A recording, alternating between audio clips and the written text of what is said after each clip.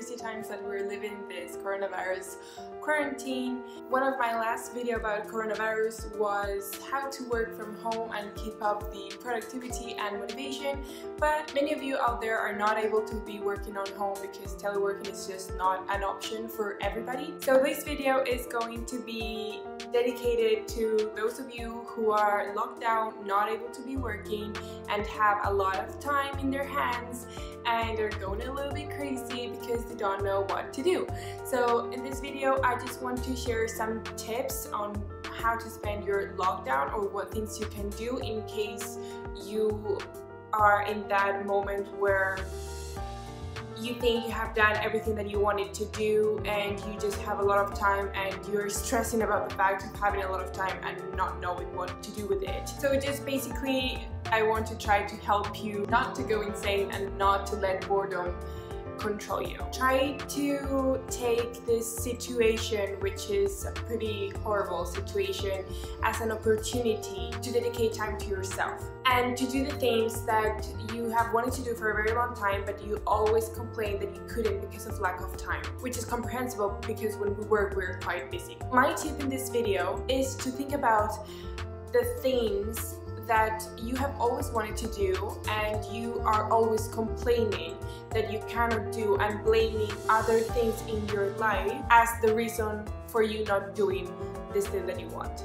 Does that make any sense? I would suggest you sit down, breathe in deep, and just try to give some thought on the things that you have always wanted to do and that you're always complaining, and write it down and see what comes in that piece of paper where you're writing down, and start doing them, because now is the perfect time to invest time on those things that you really want to do.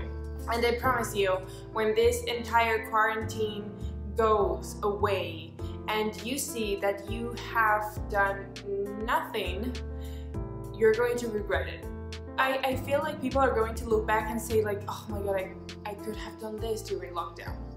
And I don't want that to happen to any of you. Okay, so now that I have given you my advice, I want to give you the ideas of things that you can do during lockdown. So let's get to it. Okay, so my first idea is to clean your house. And I am not talking about disinfecting for coronavirus, which by the way you should do, but I mean like deep cleaning. Have you ever complained about that part of your house which is a complete mess and you're always saying to yourself, I should reorganize this, but you never have the time because of course in your normal life you work and you're very busy.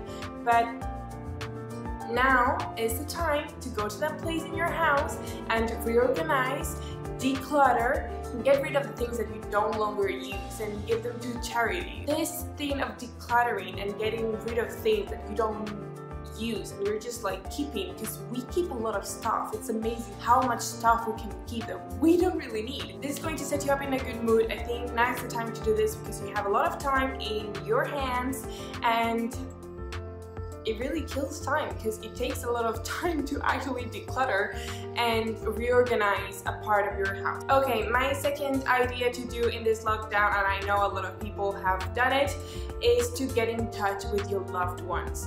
So in my normal life, I always make sure that I am talking to my parents, that I'm talking to my sister, that I know about my family in general, but I don't stay as much in contact with other people as I want to. So I'm taking this time to take advantage and just call people that I really love. Some people are calling people just to kill time, and I don't think that it's really nice.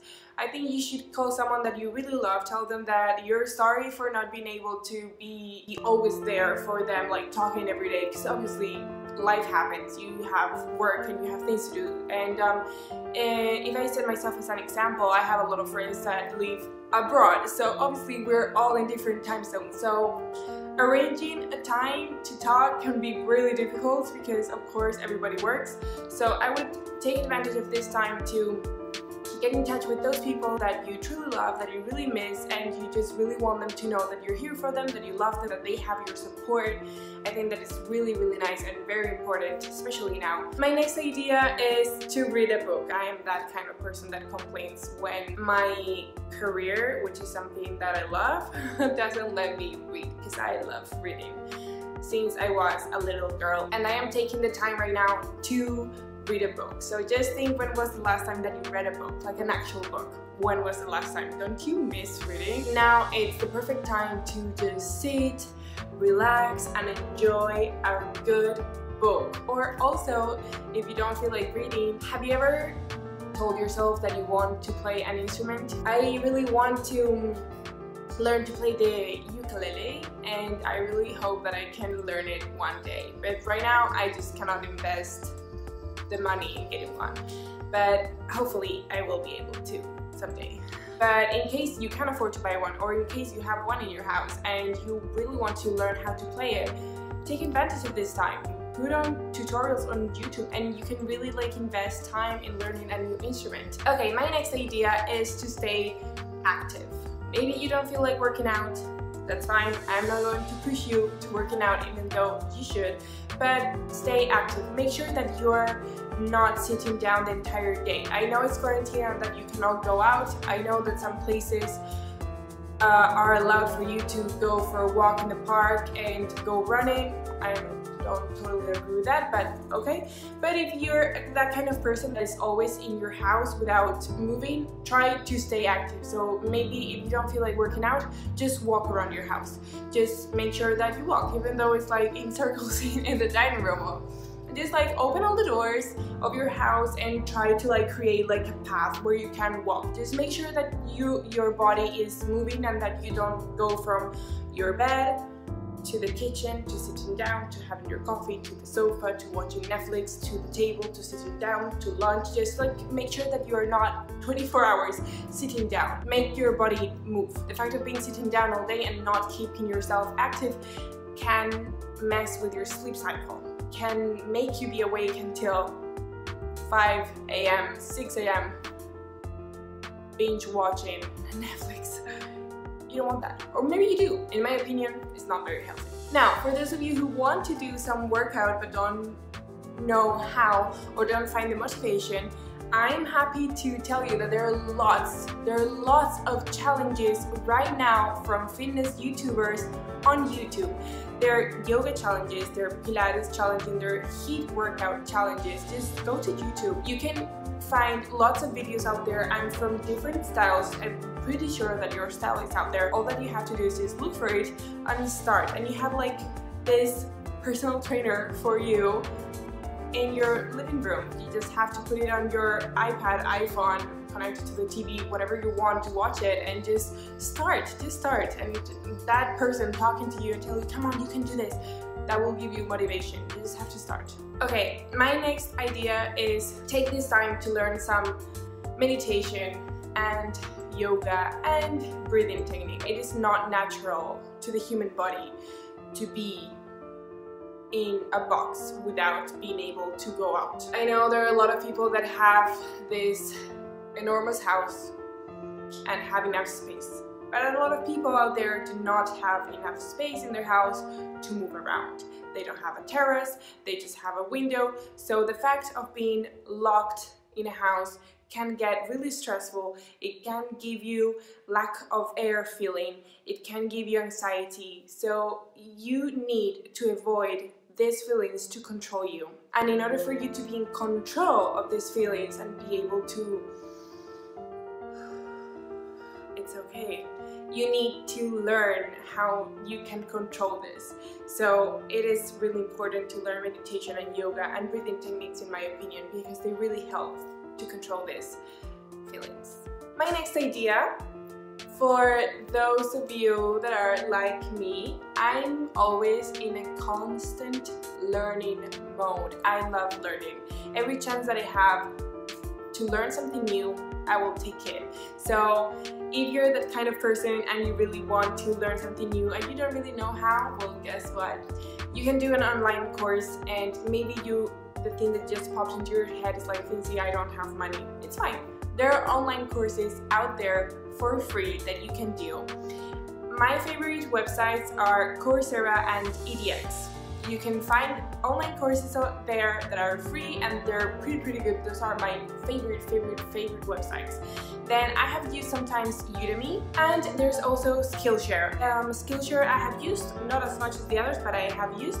I don't know if there are free online courses there. I think you have like a free plan. I'm not entirely sure. You should have a look at it. I think there's like a free plan at the beginning and then maybe you have to pay, or maybe you just have access to like free courses, but check it out. My next idea, this is a really difficult time that we're all living, so I think it's really important to practice some self-care, to take time for yourself and only yourself. Take care of yourself, tell yourself how much you love you. Just think about when was the last time that you actually took care of yourself, like entirely, mind, soul and body, your whole self.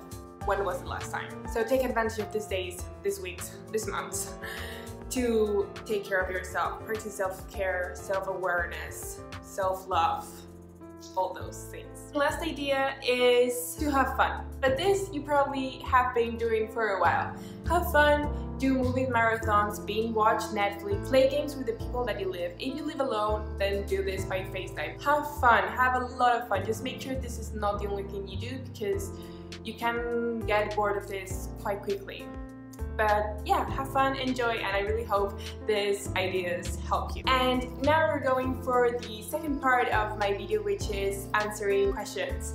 So a few weeks ago I did an Insta story and I told you guys what you wanted to know about like health, coronavirus, or anything you were interested in, and I've put your questions right here. A lot of questions I have to say were the same, so I don't think there are a lot, but I'm just going to go through them and answer them. The first question is, what is your happiest memory? I feel that because of the fact that I am always living abroad, I don't think there's this one memory that I can say is the happiest. It kind of always changes. I really have a lot of happy memories, so it's kind of really hard to choose one. But I would say that in this moment, in this quarantine, the memory that pops up the most to my head is this moment with me and my family, and we're all sitting on the table having lunch, and my sister is doing this pronunciation of words and making my dad repeat. It's actually very, very funny. We were kids, and I just laughed that moment. Whenever I remember it, I just can't laugh. Right now I'm getting emotional, but yeah, because I really, really miss them. But yeah, I would say that that is my happiest memory now. Where is the first place to go after quarantine? Okay, honestly, I think that the first place to go after quarantine is going to be my work, but I think you mean like related to travel, like where is the first place you're going to go. So the first place that I would like to go after this whole quarantine finishes is to Singapore. I really miss my sister. The last time that I saw her was in Christmas, and I saw her for like what, 2 days, 3 days, no more, and I like need a big dose of my sister. I really miss her. She's like my everything. Which is the person that you're missing the most? Okay, again, I always live far away, so the quarantine is not making me miss somebody the most. People that I'm missing the most are my parents and my sister and my family. That is pretty obvious. How is your PhD going now with the quarantine? Okay, this was a question that has been asked quite a lot. Normally I'm in the laboratory and in my office doing research, but now with the quarantine the laboratory is closed. So I am basically doing a lot of article research about my topic, and I am designing experiments for when we go back with my supervisors. I'm having video calls with them. How are you doing in this quarantine situation? Okay, so to be honest, I am doing quite well. In terms of boredom, I don't have time to get bored because I am working a lot on my PhD and also in other projects that I have coming soon. In terms of the fact of being locked down, I have had several situations in which I have this feeling of lack of air and but as soon as I do meditation and yoga, it goes away. As soon as like I just go to my brother Alfonso and talk to him about what is happening, he quickly understands, he helps me a lot, and it goes away. It's really important to have control of these feelings that are coming to us because of being locked down. Where are you from? I'm from Spain. More precisely, the best place on planet Earth, which is Gabby, the South of Spain. What are your best reset tips? Okay. I feel like depending on what is going on in your life, there are different reset things that you can do. For example, if you're feeling stress and anxiety, I would say take a bath. Breathe. Just breathe. It's very important to control and focus on your breathing. You can do breathing techniques. Also, my other reset tip, and it's one of my favorites, it's meditation. And I know meditation can be really hard, but it really helps. Another thing that is really helpful is journaling. Journaling and putting your feelings down in a paper can help you to understand yourself better and to get to know what things you can do to feel okay and good. What is your dietary preference and why? My favorite diet is keto, and I have a lot of reasons for this, but I'm just going to share like the main reason. I have hypoglycemia, and I have done a lot of research on keto, and keto really helps to balance your blood sugar levels. And whenever I do the ketogenic diet perfectly and without missing it, I do not faint, I don't feel this brain fog, I don't feel like dizzy the entire day. And whenever I eat like carbs and I just like go through this sugar spike levels in my blood, I feel this brain fog. I feel like I'm going to faint. I feel really tired, and it's just not good. So the keto diet is my absolute favorite. How do I start with yoga and meditation? If you have never ever in your entire life done yoga and meditation, you have to start slowly and with a lot of patience. It is not going, or maybe yes, you never know, but normally it is never going to come out perfect the first time that you try it. Normally, the first time that you try yoga and meditation, you're going to feel frustration that you cannot do it. Maybe not so much with yoga, but yes, with meditation. So I would tell you to start slowly with a lot of patience and start with guided meditation and guided yoga sessions. Me myself, I can practice yoga and meditation alone, but because I really want to learn more and be really expert on this field, I always do guided sessions. So for meditation, I either use Headspace, which has like different types of meditation. You have like meditation for sleeping, meditation for personal growth, meditation for anxiety, meditation for focus. You have lots of guided meditations there, and I'm just in love with that app. Or I go to the Honest Brothers on YouTube. I really like their meditation sessions. It's really good. And for yoga, actually right now in this quarantine lockdown, I am doing with my bro Alfonso a yoga challenge. We're actually in the second yoga challenge already, a 30-day yoga challenge with Adrian. But when I'm alone, I always do guided sessions from Bajo Beautiful. It's my favorite. She's so lovely, and the way she speaks just makes me feel so calm and so relaxing. So definitely check it out. How do you celebrate your birthday? Well, why don't you click on this link and you'll see. What is the meaning of life? I feel like you really cannot answer a question like this in a video like this.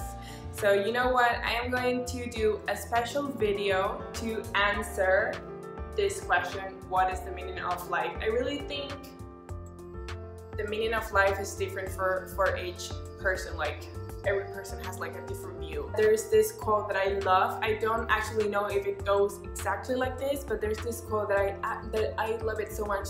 I don't know when I heard it, but I heard it like lots of years ago, and it goes like, life is not waiting for the storm to pass, it's learning how to dance in the rain.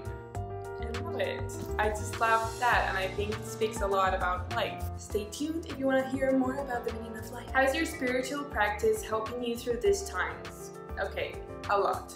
I honestly don't know how I would be dealing with this situation that we're all living if I hadn't had yoga and meditation and my breathing techniques. Because when I practice meditation, when I practice yoga, I feel freedom, I feel happy, I feel calmness in my mind, I feel balance, I feel this liberation, and I feel like entirely and overall at ease, you know. It helps me a lot. And as I told you before, if you let anxious and stress and the feelings, negative feelings that are coming to us because of this lockdown get to you and control you, you can really suffer. Okay, and last questions, how do you practice self-improvement? Okay, so in the mornings when I wake up, I have positive talks with myself. I practice affirmations. I really like to wake up in a really good mood. I also try really hard to take responsibility for what happens in my life and not blaming the world or other people. I also try to incorporate good habits, good healthy habits in my life, and I put a lot of effort in this. I practice self-care, I practice self-love, and I take a lot of time to take care of myself. I think that is really important for self-improvement. I also listen to a lot of podcasts, and I always trying to learn something new. As I mentioned before, I'm in a constant learning mode. And finally, I invest a lot of time in my personal growth. I think personal growth is very important, and it's an amazing journey and adventure that only you can live. So my loves, this is the end of the video. I really hope you liked it and enjoyed it. I really hope that you're okay. I am sending you a lot of support and love. If you have any suggestions or any opinions, please leave it down in the comments. I'm going to be really happy to read about it. If you like the videos, give it a thumbs up. If you want to watch more, subscribe to my channel, and don't forget to hit the bell button to get notified of my new videos. I hope you have a wonderful week, and I'll see you next video. Bye.